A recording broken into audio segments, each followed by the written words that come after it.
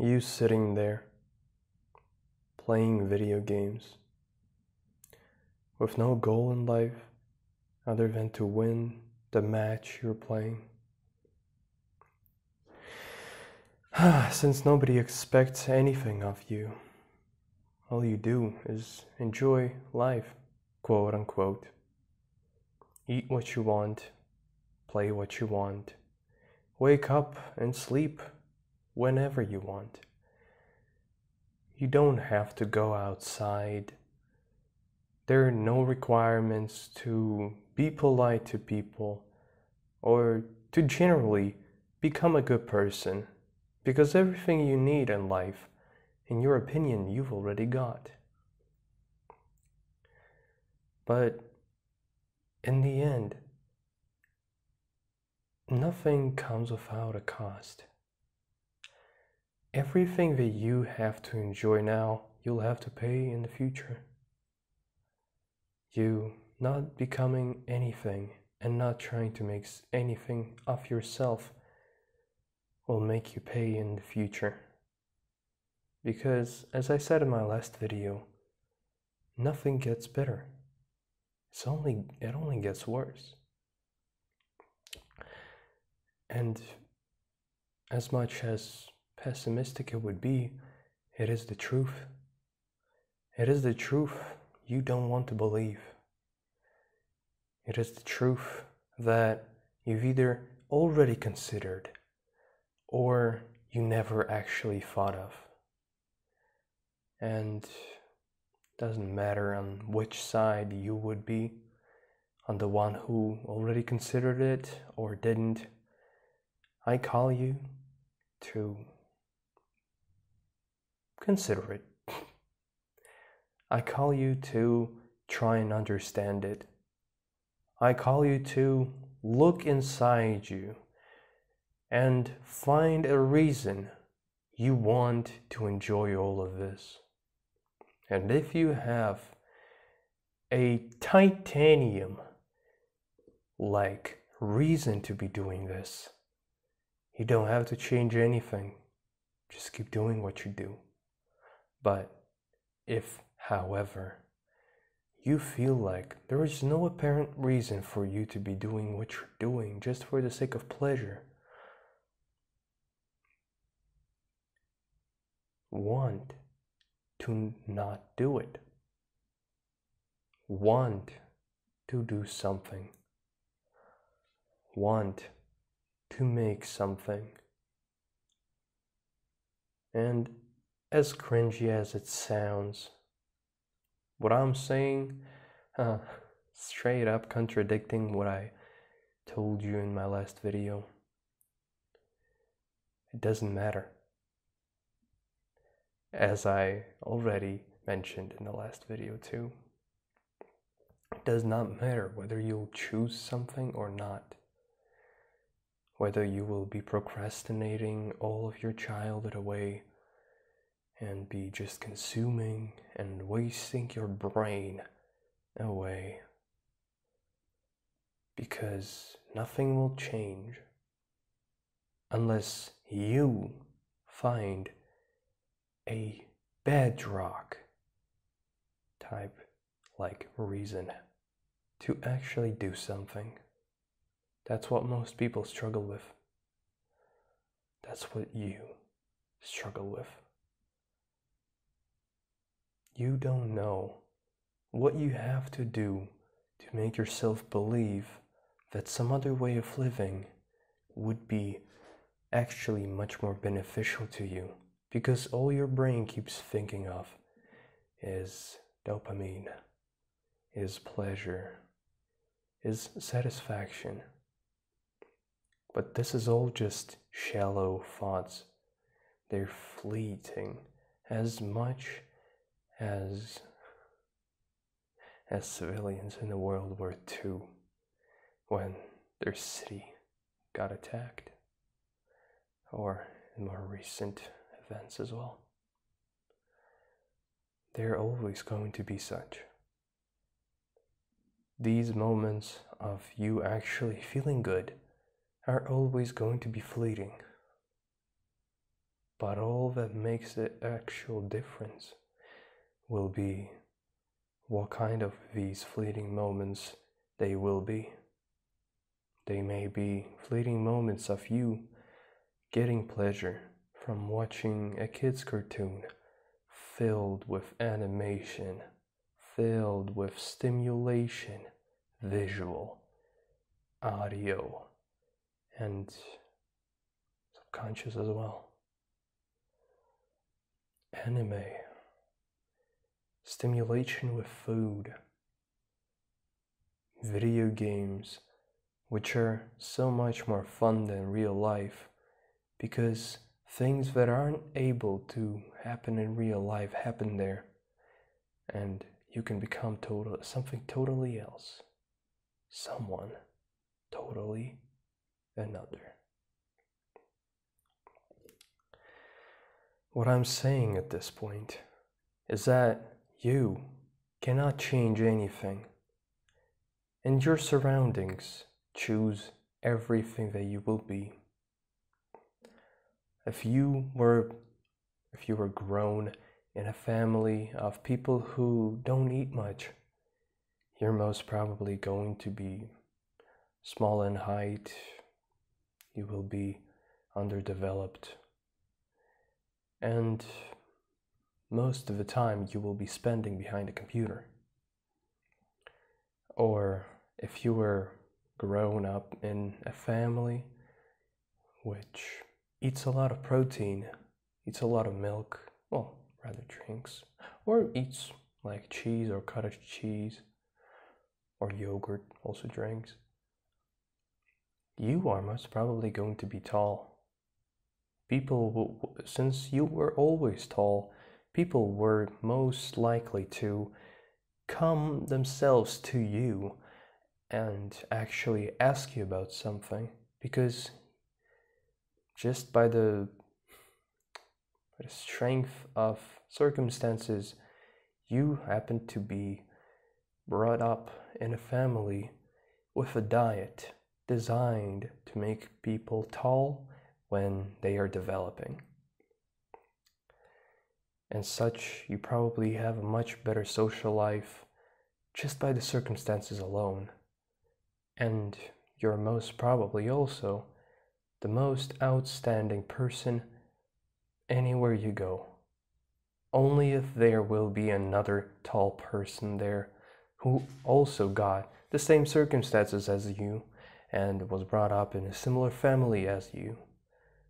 You were actually in the field of feeling what it feels like to be average, what it feels like to see others succeed where you almost always thought you are the only one who can succeed there, and see yourself be left behind.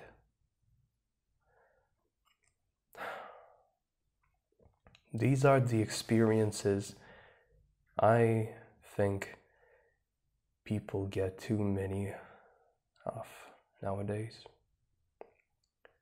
You would say that it doesn't work like that.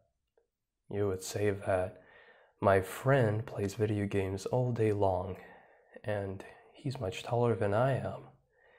He has good grades in school, and not like his parents are special. You know, one saying that says, outstanding people remain outstanding anywhere they go.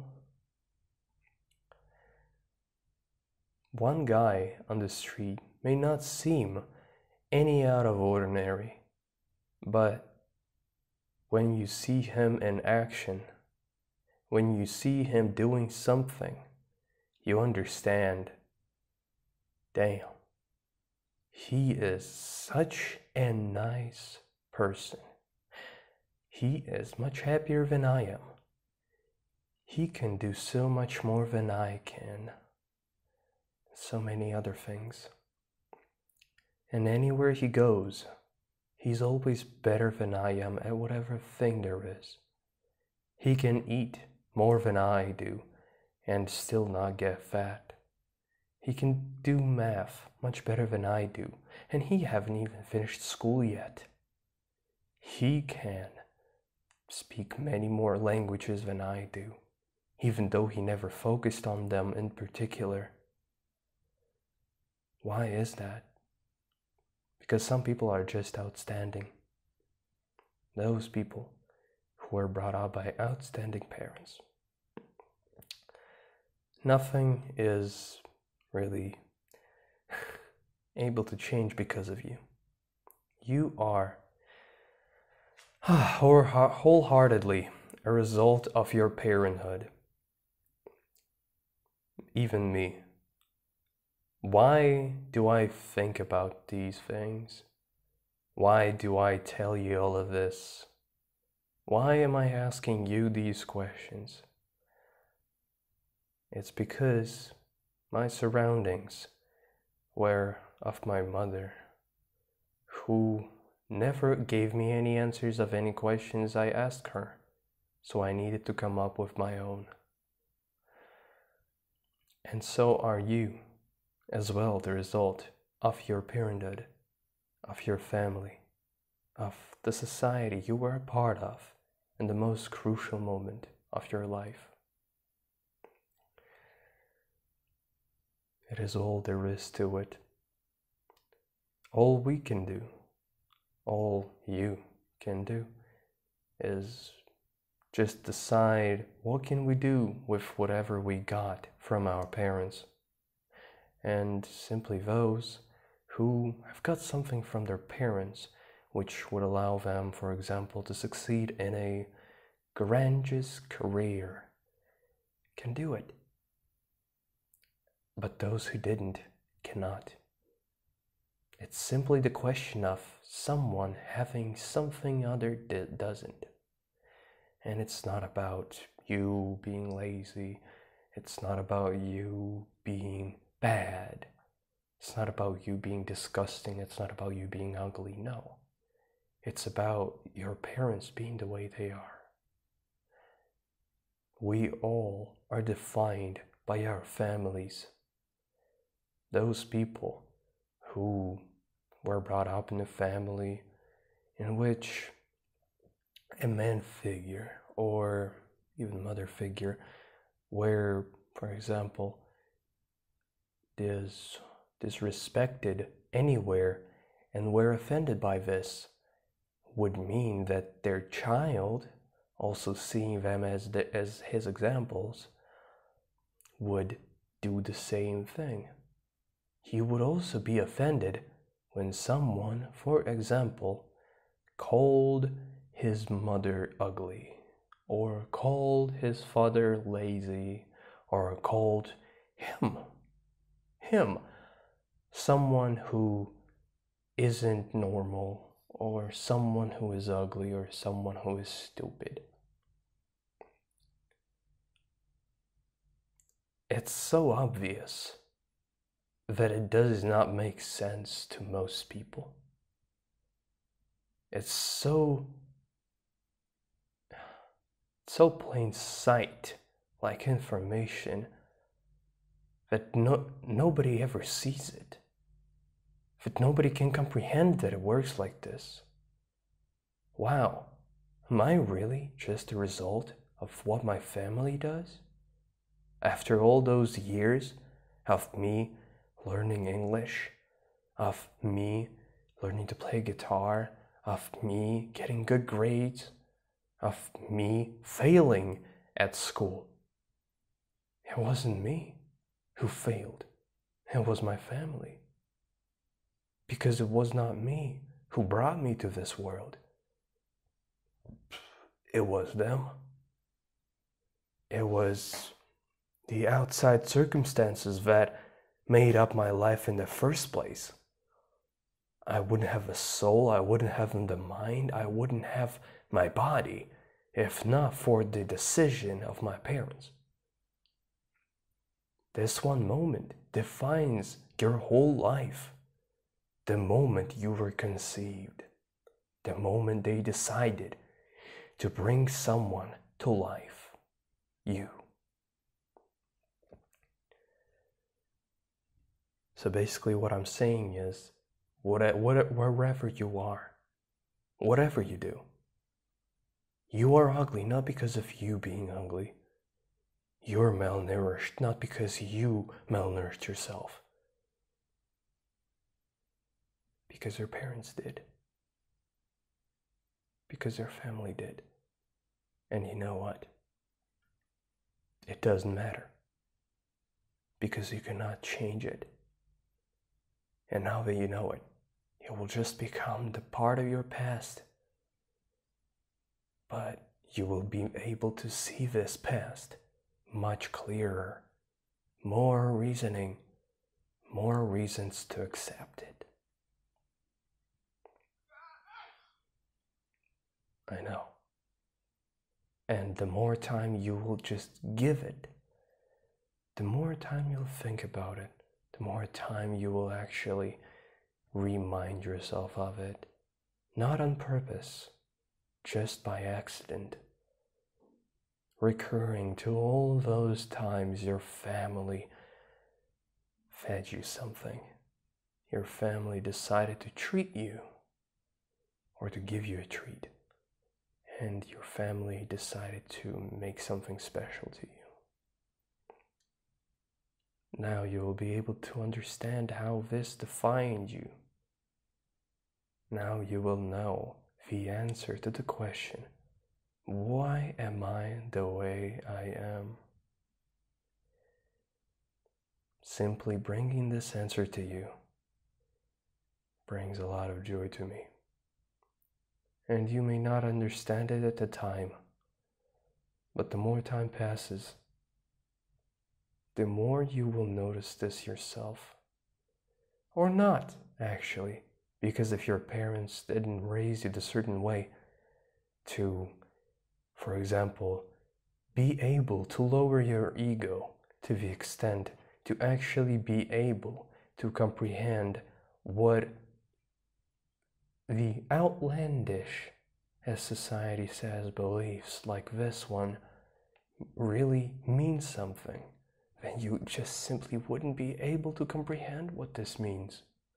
And you would be lost in confusion. What is he saying? Why is he saying this? Is he sick? Is he crazy? Do you know the guy who makes videos about sitting and smiling for 4 hours? Nobody can get why he's doing this. There can be a lot of reasoning. And yet he's just sitting and smiling,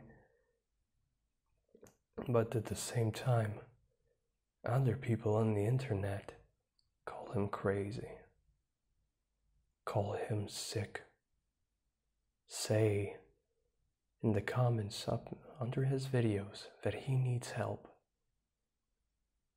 And nobody can even guess that he actually does this for a purpose. You cannot understand anything, or rather everything. So just accept it. Just accept the fact that you are not who you want to be. And it will not change anything. Even if you were to stop playing video games, even if you were to start eating healthy, or if you were to stop watching porn and masturbating, you are the way you are because of what made up your family and what your family made up of you. So obvious, nobody gets it. Think about it. Change is a bliss in any shape or form, and procrastination is a curse in any way or form.